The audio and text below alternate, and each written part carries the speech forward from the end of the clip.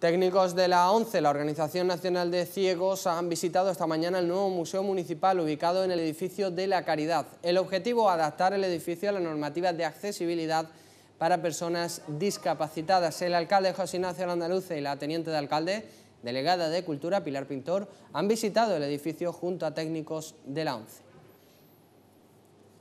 Queremos, con la ayuda de la ONCE, con la inestimable ayuda de la ONCE, poder acercar todavía más, si cabe, el museo a la ciudadanía.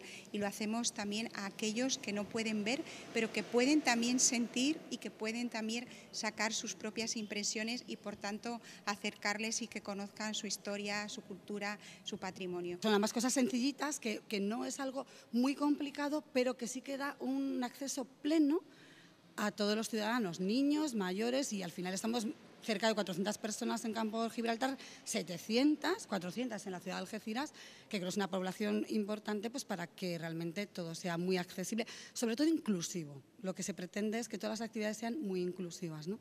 Que estemos personas que vemos, con personas que no vemos, personas que tienen otro tipo de discapacidad, pero que sea todo muy normal, cada día todo más sencillo y más normal.